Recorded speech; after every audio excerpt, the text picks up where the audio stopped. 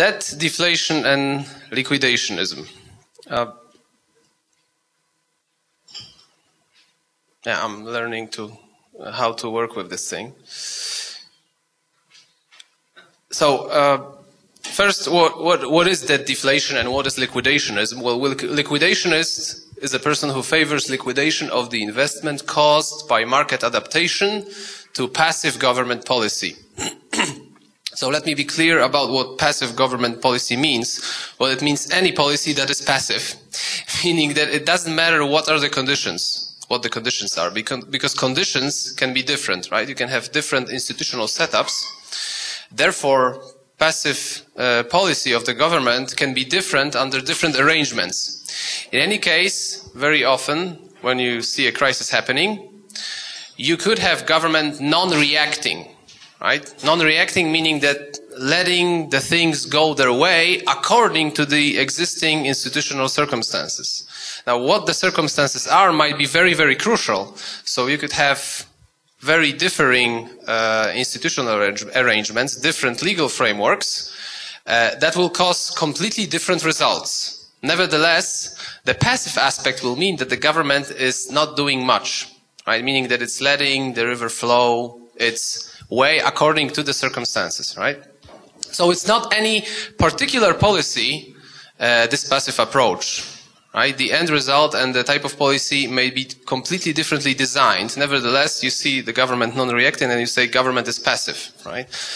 This is one of the reasons why Hayek hated the term laissez-faire, right? Because he was against the term laissez-faire because he said laissez-faire basically means non-doing something, but non-doing something doesn't mean it's something good, right? Something beneficial or something desirable.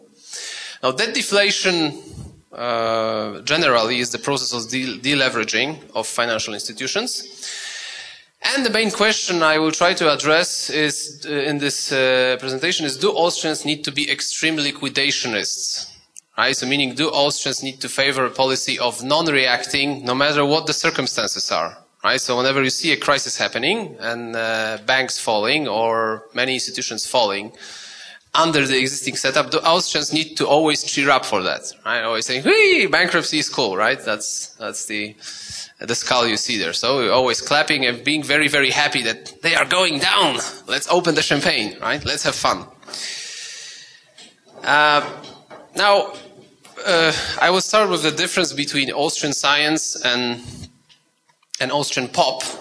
Right? So Austrian science is, especially macroeconomic science, is the theory of the business cycle. Right? So macroeconomic description of cycle movements caused by various factors, usually caused by credit expansion with artificially low interest rates.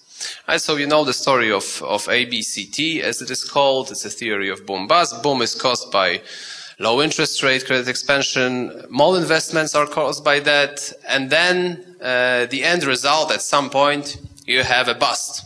So bust is actually not something external, exogenous, meaning that it comes from internal market forces. It is something caused previously by mall investments and bad monetary policy or bad banking decisions, depending on which version of the ABCT you prefer. So there is a causal relationship between the boom and the bust. That's the Austrian science explanation of the relationship, right? Causal realist explanation. Now, apart from Austrian science, you have Austrian pop, right? Austrian pop, and Austrian pop is Austrian pop is the name I use for popular writings, popular Austrian writings, where you have slightly different description. And very often when you hear about Austrian explanations, especially when you hear lectures of financial analysts, you hear mostly that Austrian pop songs, right? So what is Austrian pop song? It's almost a biblical assertion that bust is a punishment for the boom, right? So these guys are going down because they deserve it. So again, let's open the champagne, right? So that would be the Austrian pop version. So bust is supposed to clean out the system, and then even sometimes you hear this expression that it is merely redistributive, right? So it's just pure redistribution. So it's almost like a zero-sum game. You have winners, and you have losers. And somehow, even though most economists, and especially Austrian economists, don't believe in welfare measurements, right? You cannot really say that welfare stays the same. Generally, you could hear that it's only a question of redistribution. So net effect could be seen as a zero-sum game, right? Meaning that somebody wins, somebody loses, but averaging things out somehow, well, it's no different than usual workings of the financial system. When somebody sells the stock and somebody buys it, so usually somebody wins, somebody loses, but the net effect is just a zero-sum game, right? But this Austrian pop, very often heard, right, is based on this assertion that liquidationism, right? So the bank or many institutions going down, it's a natural consequence of the boom. And actually, it's cleaning out the system, right? So it's supposed to happen, like no matter how the cleaning works, right? Because again, the so-called passive government policy means the government is not doing anything, but under different institutional arrangements, it can mean completely separate things, right? Not doing anything. Sorry. Here we come to distinction that is present in the Austrian science. Right, in the writings of Austrian economists, this distinction between recession and secondary depression.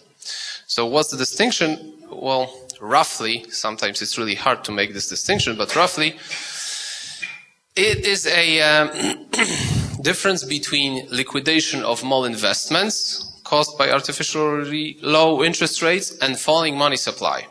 So what's the difference? Well, the difference is that falling money supply usually hurts almost every single business, apart from businesses which are betting against the banking system or against the financial markets, right? So very narrow. You always have winners. Even during Great Depression, you had businesses that earn a lot of money. Nevertheless, the falling money supply or the adjustment process associated with falling money supply actually was hurting not only the main industries that benefited from artificially low interest rate during the boom, but also most of other businesses that were not connected at all to the system, to the financial system, or were not actually benefiting from those low interest rates, right? Now, naturally, the border line between the two, it's blurred in reality very often, right? So sometimes it's really hard to make the difference, right? Or point, oh, this is the business that benefited from artificially low interest rates, and this is the business that didn't benefit at all, and it's hurt by the falling banking system. So we cannot really make this distinction fully, as usual it is the case in economics. Nevertheless, qualitatively, we can grasp the difference, right? At least the degree of the difference. There is a degree.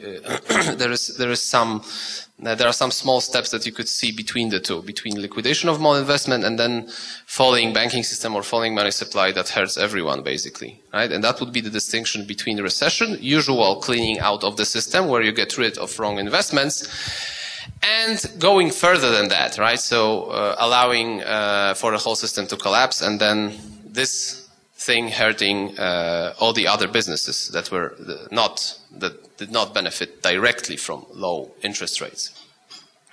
So overall, this could be seen as a mirror of the difference between the fiat money regime and gold exchange standard, right?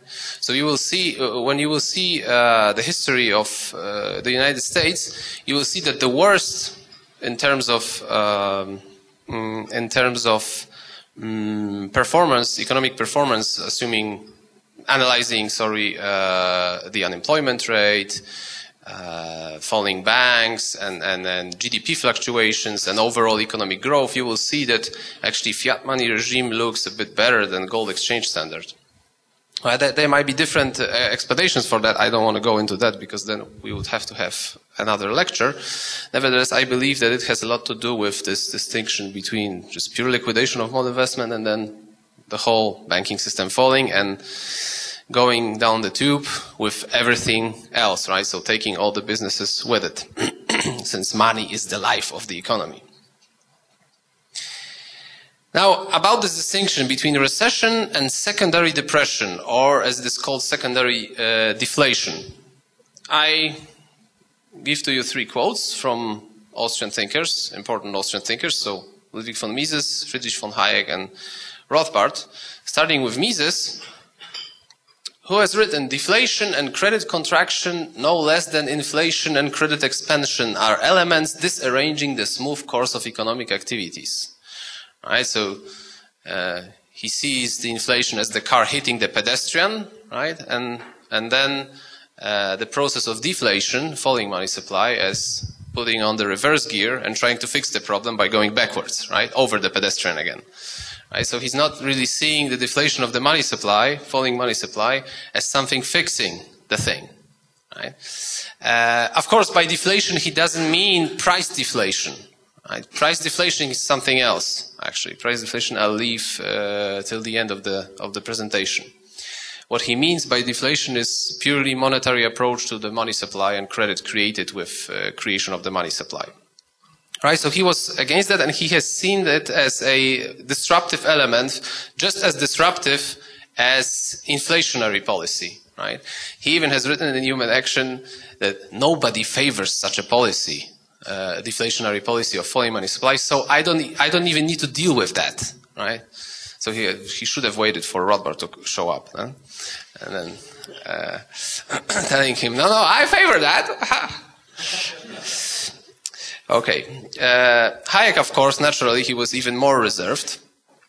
So although I do not regard deflation as the original cause of a decline in business activity, such a reaction has unquestionably the tendency to induce the process of deflation, typical Hayek, right, going on and on and on, to cause what more like Energizer commercial, could be like a bunny saying that, right?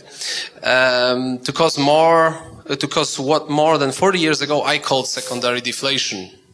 The effect of which may be worse. In the 30s certainly was worse, and that was the original cause of the reaction made necessary. Okay, so in any case, what he means is that deflation happening after the process of the boom and falling money supply can actually lead to more serious damage than the initial boom, right? Always, this is the greatest case of that is Great Depression case, right? It's really, you cannot explain the greatness of Great Depression by merely referring to the boom, right? You wouldn't say to a person unemployed in 1937 for like being unemployed for 7 years, you wouldn't tell that person, now, this is because of the boom that happened, 10 years ago, right? You couldn't say that, right? So there are there are other factors necessary to cause such a long depression, right? Not only the boom could be initially the problem, but then what was going on after that, after the recession, was even more important. And everybody, of course, agrees with that. And according to Hayek, this was one of the problems. So he would certainly agree with Friedman's analysis of the Great Depression to some point, that letting the money supply collapse was one of the factors that caused additional problems.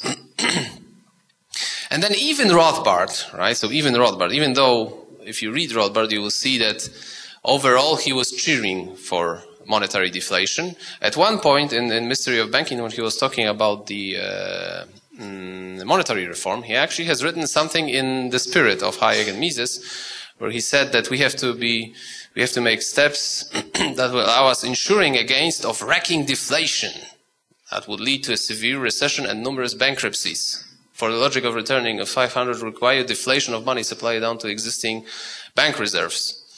This would be a massive deflationary ringer indeed, and one wonders whether a policy equally sound and free market oriented which can avoid such a virtual short-lived economic holocaust.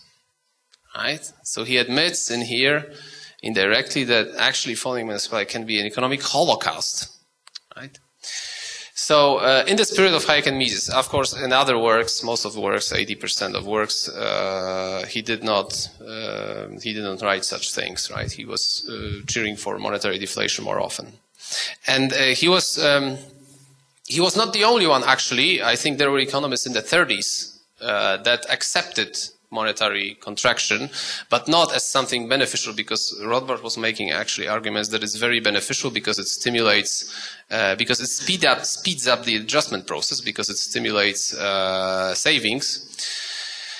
But the other economists in the 30s, well, he was not the one in the 30s, of course, but the other economists arguing in favor actually were were arguing that this is something that we have to accept if you want to stay on the gold standard, right? So this is like a necessary price, gold exchange standard, of course, with the central bank. So this is a necessary price that we have to pay to keep the system floating. Okay, so now why did deflation? There are various arguments against monetary contraction. I think the most interesting arguments were made by Fisher, Irving Fisher, who is unfortunately famous for other things he's done, not for this one, either for his mathematical works. If you're interested, you could read his doctorate degree about mathematical investigations into theory of value. Very, very interesting, interesting literature. And of course, Fisher equation and his quantity theory of money. So anyway, he's famous for his works about the equilibrium theory. Right? So that's why he's famous. He's considered one of the best American economists ever. And then after he basically went bankrupt during Great Depression, he changed his mind almost about everything. And then he's not famous for the works he has written at that time. Well, at least he was not that famous until a few years ago when people started to be again interested in his works about that deflation theory. In general, again, I don't want to assess the theory, but I want to vindicate Fisher for this because he was one of the first economists actually focusing on that, and he's better in explaining why the adjustment process during monetary deflation is sluggish. Why the process is sticky and why the process is rigid. Usually when you hear the arguments about monetary contraction, they are pure pricing arguments, meaning that prices are rigid, prices are not adjusting, and so forth and so forth. Now, Fisher makes different arguments. So, what's the essence of the deflation theory? Well, first we have the phenomenon of over-indebtedness, right? So, if it increases in debt during the boom, naturally, this over-indebtedness. Oh, again, sorry. Let's go back. You could ask, what is? This is killing me. So what is over-indebtedness? Again, subject to the debate. What does it mean that the institutions, the firms are over-indebted? That's another issue to be discussed. But again, we're focusing generally. So over-indebtedness, which during the bust will end up in debt liquidation and distress selling, right? Because if you're indebted, then you have to pay your debts. During the crisis, you have to sell your assets, so you're engaged in distress sellings. Furthermore, this induces falling prices, falling net worth, businesses going down, and then you have falling profits. And if you have falling profits, this is terrible, right? Because then if you have falling profits, you have falling output. The adjustment takes time, but then apart from that, you have additional consequences. You have hoarding, because you see businesses falling, you see some monetary deflation also happening. So you're hoarding money, so you're increasing your monetary demand. This influences the interest rate usually because it's at the expense of the investment expenditures. And then when the interest rate rises, you have again the problem of over-indebtedness visualizing, right? Because the firms cannot take even more debt, they have to pay their debts and they have to sell their assets. Therefore, you have this vicious circle, right? Again, you have debt liquidation or distress selling, assets going down, and so on, right? Like a vicious cycle. Which interestingly led Fisher to completely change his mind about economic policy. In the 20s, he favored a version of gold exchange standard, something like that, with the central bank trying to hit the right price of the gold to keep the system stable, to keep the price level stable, right? So he was very happy about the policy in the 20s. And even in 29, he said, now, the stocks are going up and will always go up, basically. Right? So we're having a really, really good time now. But then the situation completely reversed, and we had a serious Great Depression, the biggest contraction in the history of the capitalist system. And then Fisher changed his mind. Right, so he started to looking for the problems of over the indebtedness and financial booms, and he found the victim. The victim was fractional reserve banking. And in his publication in the 30s, he proposed a system of 100% fiat standard, right? 100% dollar standard, because on the one side he wanted to still have active monetary policy to keep up the price level stable, right? So you need monetary expansion, right? But on the other hand, you have this evil fractional reserve banking system that allows to create over-indebtedness, right? Because the main problem associated with monetary expansion within the banking system is that the banks are creating money, but they're not giving it away, right? They create it and they create immediately also the creditor relation, creditor-debtor relation, right? Because they create money and they lend it to someone, right? So this creates the phenomenon of over-indebtedness because this pushes out the natural capital accumulation that you have in the capitalist system through just equity and savings without the creation of money, right? So savings in terms of equity and investment spending, they are very, very stable, right? It just depends on people's preferences to save. But in the banking sector, this is not so obvious. The financial intermediation is a bit more fragile, right? So we have creation of new money, and then this new money crowds out the typical capital accumulation with equity funding, right? So therefore, the best way is just to get rid of this thing that creates the phenomenon of over-indebtedness and then creates the potential problem of deflation, monetary deflation itself, right? So if you get rid of fractional reserves, then you will get rid of the problem of possible over-indebtedness, and then the system will be more stable, meaning that any fluctuations will not be associated with monetary contraction, right? Because if you have 100% fiat standard, money is completely covered, banks cannot really go down, and the central bank can perform a happy monetary policy of printing money via Friedman rule, right? So 5% or 2% or 3%, I don't know which one. It's supposed to be a simple program, but anyway, create additional amounts of money each year to bid up the price level. So I'm not assessing the the theory right now. I think it needs a serious correction and serious developments and so on. I don't want to make my statements about this because then you will attack me, and I don't want that. But again, I want to vindicate Fischer to show that he was one of the first to deal with it, with the problem of monetary contraction. And what I really like about his arguments is that he's not really focusing directly on price rigidity or price deflation as a problem. Well, he does to some extent, but as you see in his arguments, it's not really price deflation itself that is the problem. And here is why I'm referring to this happy fellow, William Harold Hutt, who was writing about significance of price adjustments. And you can actually make Fischer arguments reliable to some extent with getting rid of pointing to price deflation as a problem. And my argument is that, well, as most Austrian arguments are, that price deflation actually is not a problem. It is never a problem. Actually, no price can be a problem at all. Prices are your friends. Always, right? Because price is just a amount of property that you can receive for getting rid of your property.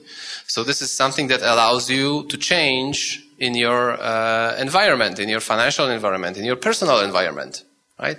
Whatever you do, whether you go to the restaurant and you see high prices, right? I had a friend like that, right? You could go to the restaurant with him, he's reading the prices in the menu, I would complain, oh, these prices are high, and he's like, shut up and eat or get out. Things are just priced, so you just enjoy them and don't complain, right? A pretty rough way to analyze reality, but in any case, there is some point in it, right? So all the things are just priced. So just accept the price or just refuse to engage in any exchange. And this is always true, whether it's high inflation or high price deflation. Price deflation is always a good thing whenever it's happening, because if it's happening, it means it has to happen, right?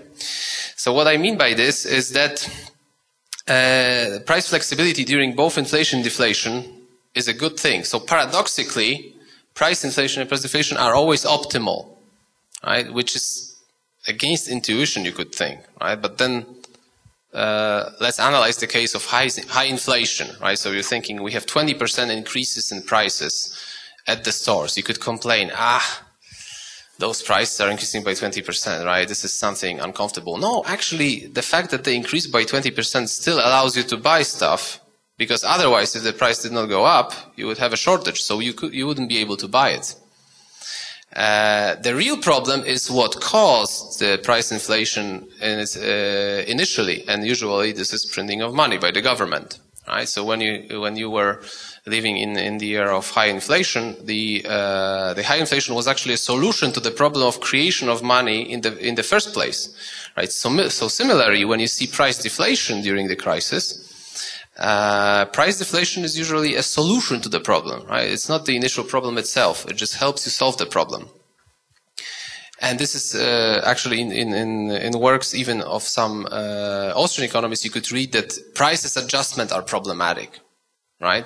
But it's actually the argument, even if you agree that the problems in which you have prices adjustments are serious, actually you should change the argument, right? You shouldn't say that there's something wrong with the prices. Maybe there's something wrong with caused the prices to go down, but the falling down itself is actually a solution to the problem, right? So the big issue is always what prices are adjusting to, right? Because they are always adjusting to some conditions that have to be addressed, right? Some problems have to be addressed. So X can be a problem, but prices reacting to X never can be a problem.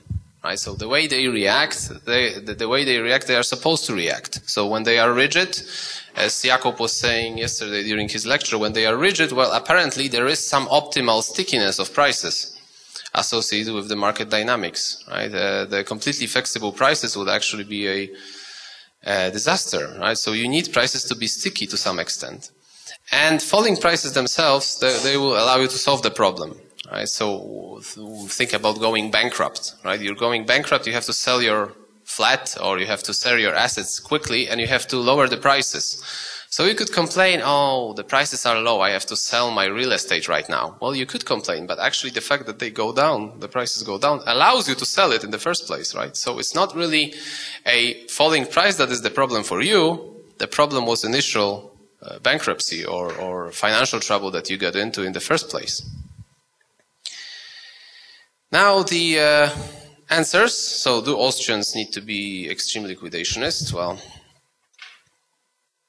not really. The main thing in the Austrian analysis is the significance of price adjustment and the importance of price adjustments under various conditions. ABCT does not imply liquidationism. It merely, and here's the summary, so it demonstrates the effects of credit expansion, monetary contraction, and, of course, selective bailouts. Now, I am not, well, the presentation is a bit cut into pieces, right? So I am not making any particular statements. This is treated as a Hegelian bite, right? To think about the problem, right? I am not making any case in favor of avoiding monetary contraction, or I'm not making the case for particular avoidance of monetary contraction. I am merely showing to you that pure liquidationism is actually is not part of the core of the Austrian science, right? This is not part of it. You could make some cases in favor of liquidationism, definitely, but this is not something inherently associated with Austrian science, right? Okay, so that was a bit quicker than I expected. Probably I was telling it too fast, but happily we can now fight. So comments and questions, we have, I think, 20 minutes. So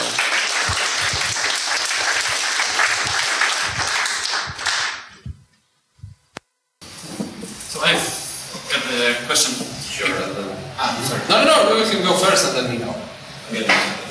Because you kind of implying that all of my investments are occurring in the real economy, right? But if you've got like 2008 and if you have Lehman Brothers or IAG and they've all got the derivatives, we can still call them malinvestments. And in the face of what you just said, we shouldn't let them go back at it because that would be liquidationism in the financial sector, right? So can you really put a border that this is malinvestment that we should keep and this is the one that should go bankrupt? So does this theory that we should, fear of liquidation is work 100% of the time? So, or in other way, would you rescue Lehman Brothers if you could? No, I was actually cheering for them going down. No. So I was opening the champagne too. But It's a very, very valid point, right? The banking sector also can have investments, and then you could consider them all investments. So where do you draw the line? Well, it's really hard to draw a line, because it would be easier to draw the line if you had a precise definition of money supply, I guess. So it would be easy to draw the line before the 70s. And right now, where you have a mixture of deposit banking and investment banking, you could draw some lines that will easily allow you to classify the Lehman case as just mall investments, right? But then, since I myself believe that this precise definition of money supply is not easy to be given, I don't believe you can strictly just say this is money supply and this is not some money supply, mostly because of the reason, because under the current circumstances, this is any distinction that you will draw will not be important in the condition of the central banking system, of the central bank. Right? The central bank is the most important factor in here, just like fractional reserves. I don't believe fractional reserves today are important at all, because you have the central bank. This is the most important thing. Influencing the market. So going back, because we have the central bank, then we cannot really make a separate, clear distinction between money supply and the rest. Therefore, we cannot easily give the answer to the problem that I believe you cannot easily give the answer to the problem that you posed. So I would have to say I rest my case. But anyway, I would cheer for Lehman going down, and that would be horrible if it was saved, I think. So. Sorry, I cannot answer that. Yeah. Well, my question is about the price rigidities and monetary policy. If we cannot and if we shouldn't get rid of the price rigidities because of microeconomic reasons, what is your preferable monetary policy, and what do you think about the policy of targeting nominal GDP, a la market monetarism and Scott Sumner? Because if we cannot find money, shouldn't we focus on money times its velocity, that is nominal income? Do we have time for another lecture? I still have some time. No, I don't like the policy of targeting nominal GDP for various reasons.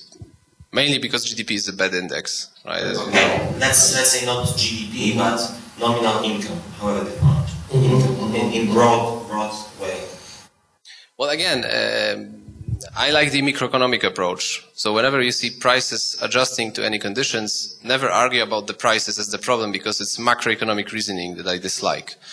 What you should address is the question, so this thing that causes prices to decline in the first place, should we engage in monetary policy to stop those effects working, right? So this would be less Sumnerian and less Horwitzian argument, but more Whitean argument, right? Meaning that, so it's not the question whether we should stop prices from falling, it's the question, should we increase the money supply through fractional reserves because there is increased monetary demand? So should we economize on the increased monetary demand? And this would be a valid question, which I like much more than just targeting some.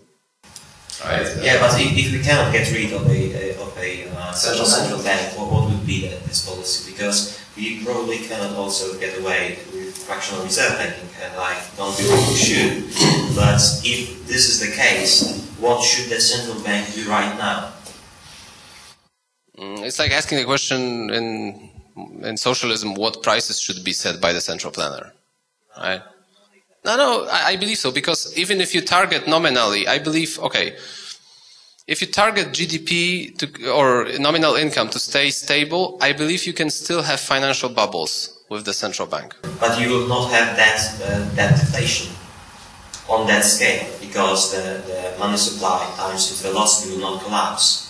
Because every time it would, the central bank would go, would act and increase the money supply to stabilize. But I believe this would happen only if you have Fisherian plan with 100% reserves, because otherwise you cannot completely control what is going on. Well, if you suggest that there is a liquidity problem, then yes, but I don't think this is true. So this is just a comment. Dave, Nikolai was first.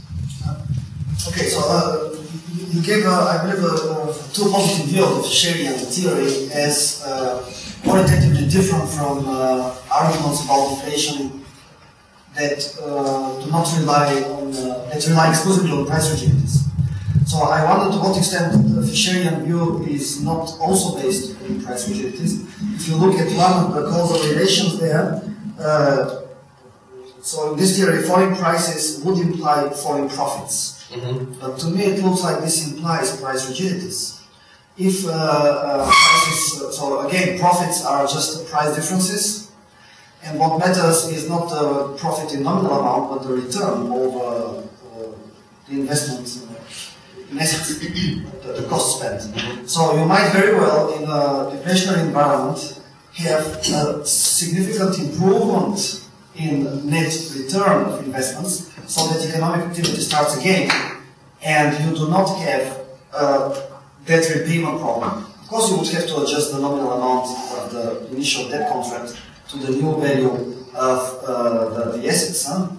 Otherwise you will never pay the nominal amounts. So it requires some contractual adjustment of the nominal amount of the debt. But I don't think that you have the vicious circle. And this vicious circle, I have the feeling, somehow implies rigid prices. What would you think about this? Isn't it, can it be explained as the difference between priced as real prices as expressed as prices actually allowing for exchange and price offers? Would that explain the difference? So in a way, the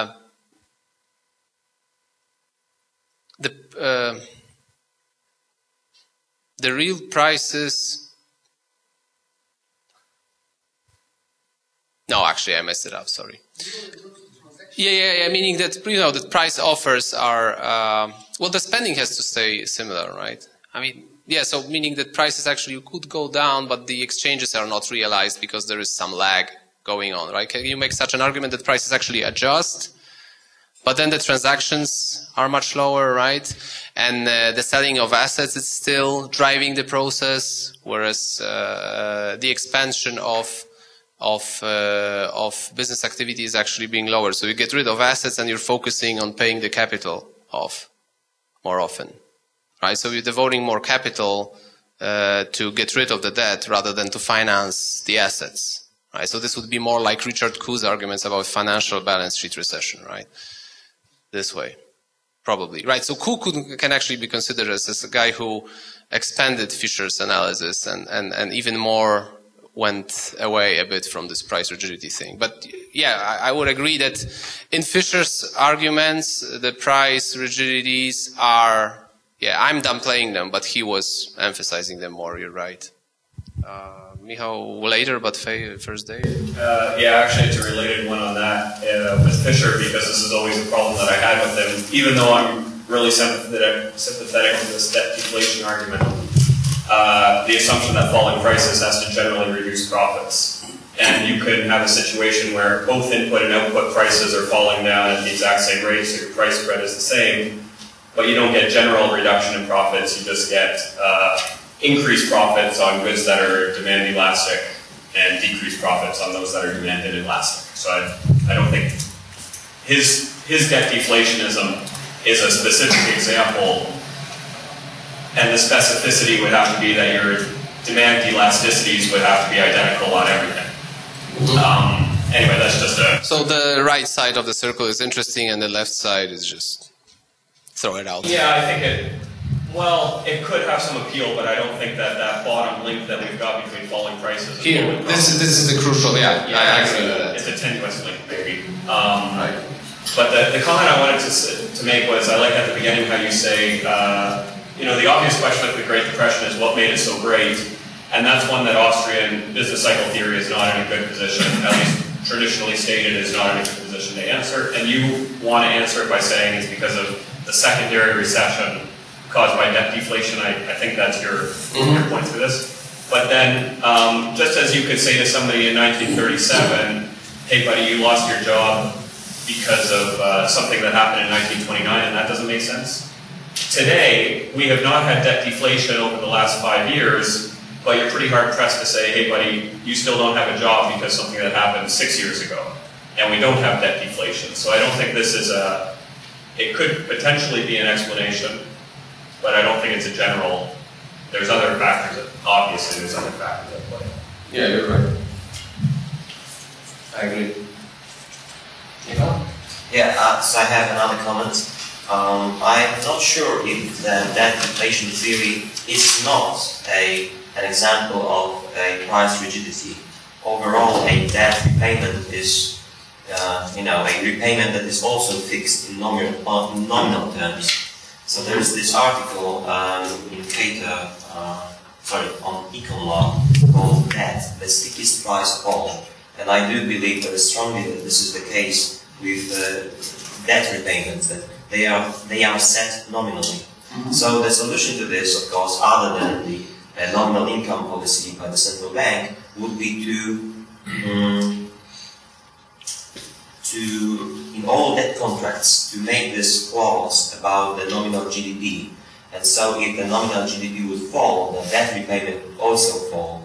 And if it would rise, it would also rise. So in this way, you could limit the effect of changing nominal GDP on debt repayments. But unfortunately, this I think is a very costly way to do this. But I guess that if we cannot change the monetary policy of a central bank, this would be the way to solve the debt inflation problem. Yeah, but not under. But you can sign a private contract saying that, right? That's true, and some governments issue such bonds. But the problem is that debt inflation does not apply only to governments. It also applies to private individuals. And since I'm not sure if they really understand the causation between falling nominal income and their ability to repay debts, this is why they do not include such clauses in the contract. So if it could be done on a wide scale, I guess it would be one of the possible solutions to the debt inflation scare. But referring to the first thing you said, yeah, it can be considered debt as the most rigid price. Yeah, but then this is... it makes sense, but this is something really different than the usual argument of price rigidities related to labor markets, right? To price rigidities understood as current price offers that are formed based on past expectations, right? Because that's the usual rigidity argument, maybe apart from New Keynesian literature, but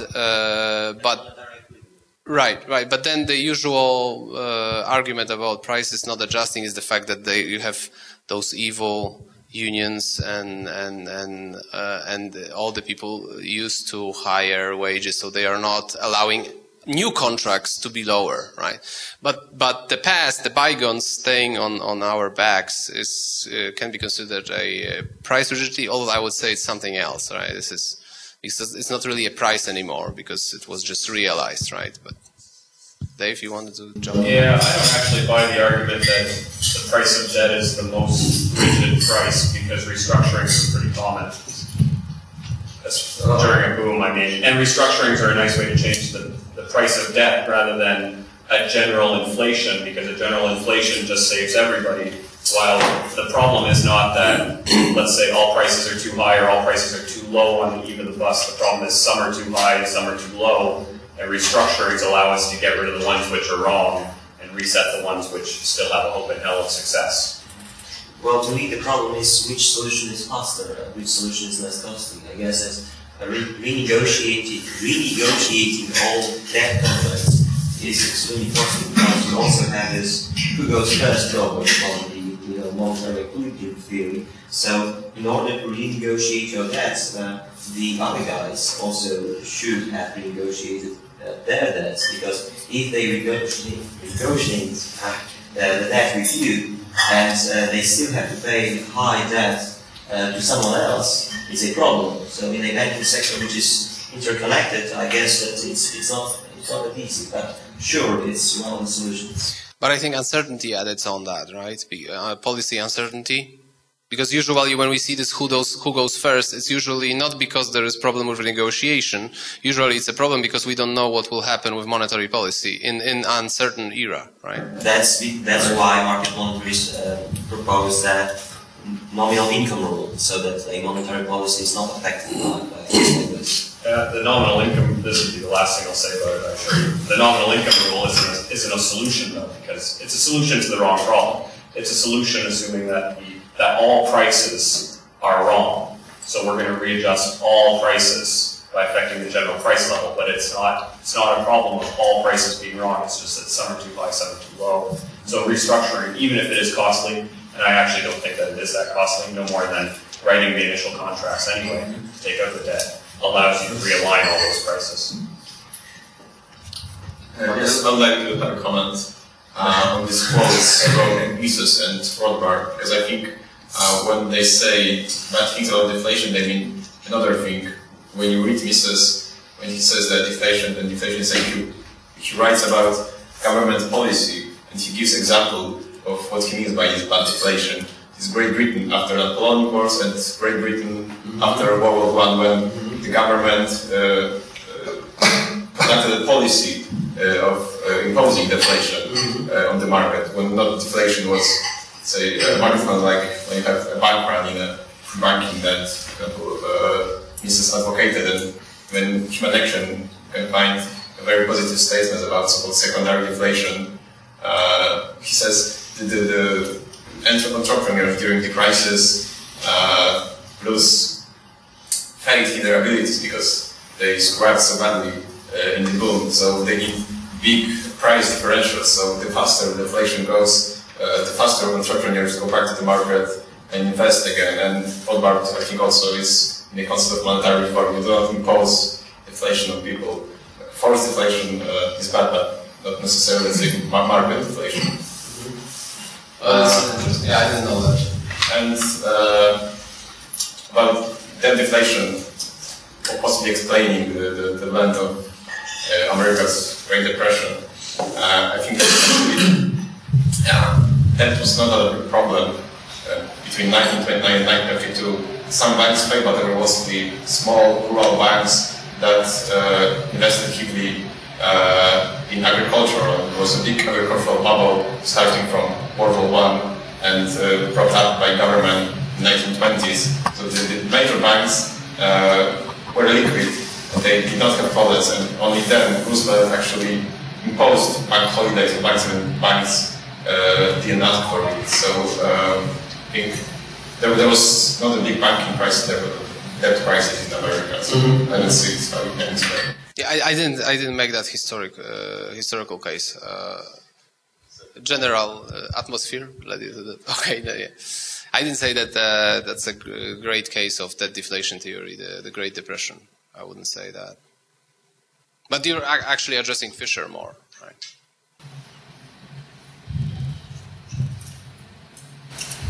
Do you think that we have now, during the current economic crisis, such threat of secondary depression in Eurozone? It depends where. In Germany, probably not. Right? Meaning that some time ago you could make the case for Italy, Greece, and Spain having secondary depression. Has already started? No, but the deposit base was flowing out from those countries to Germany. So in Germany you wouldn't have it, but then in those countries you would have it.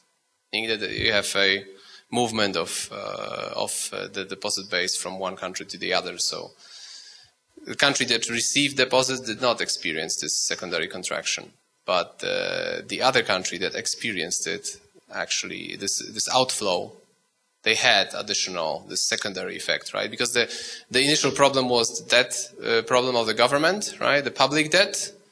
And then since you have all the interconnections between the debts and the banking system, the deposits were flowing out of the country.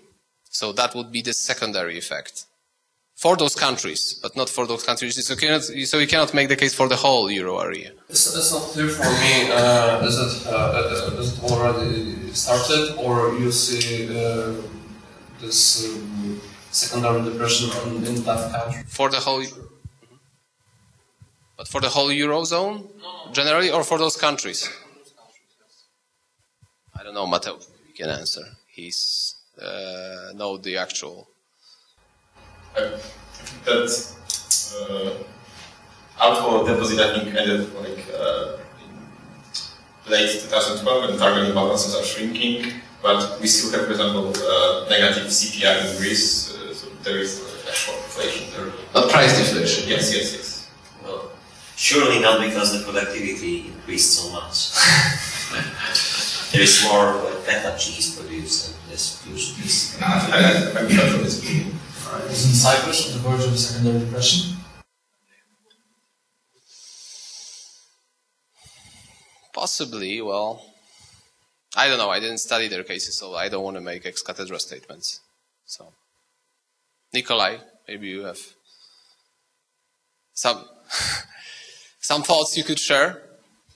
No, but the Cypriot case, most of the deposits which were built in were non-resident deposits, so I'm not sure that the impact on the monetary supply within the country has been so important. Then the argument which is being brought today, I have the feeling, is not that much about the deflation, but about the leveraging of the banking sector, by which the commentators mean that there is a kind of creditless growth, and everybody doubts that this is possible. One of the reasons is that business is so much accustomed to debt relations and to being refunded by the commercial banks that without this you do not get indeed restarting of the production processes. But at the same time, the economy, Cyprus is a difficult case because they have moved to a cash-based economy because of deposit restrictions. And because of that, the official data for us is not much relevant for total economic transactions. So it's difficult to say. But probably what they mean by debt deflation nowadays and is this double-dip recession which was mentioned in respect to some countries in the region. Dave?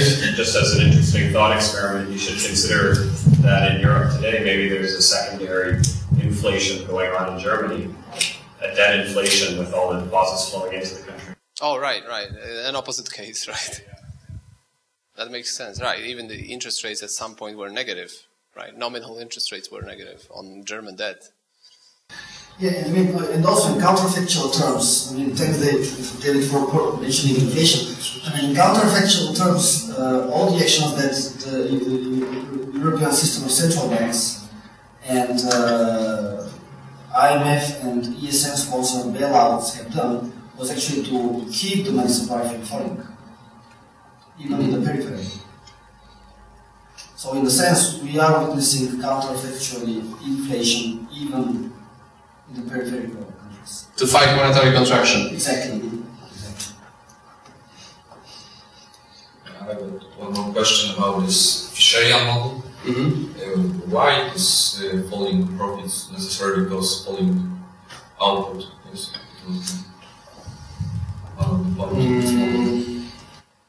Well, because profits are the main reasons to expand output, right? To invest money, to invest in increases in output. Why would you increase output without, if you would? Yeah, but if profits falling and you want to get more, earn more, so maybe you should invest in output to get more. Oh yeah, but ceteris paribus, right? If you have like given technology and given economics of scales and everything, and all you have just price difference. If the price difference is negative, you abstain from investing. It's better to keep the money hoarded rather than invested. Yeah, assuming, of course, that if you could spend more money to advertise and increase sales and so on, then sure.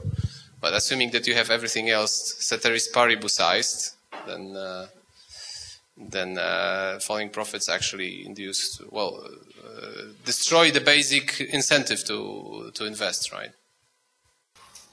And last, this is just a quick comment to follow up. And assuming the money earns no interest, or at least no negative interest. Right, but then Or you suspect the inflation will go up. Right. But then if there is positive interest, it means that actually there are somewhere profits that have to be present somewhere, right? Because interest rate is positive because there is something on which you could earn the money, right? Okay. Thank you.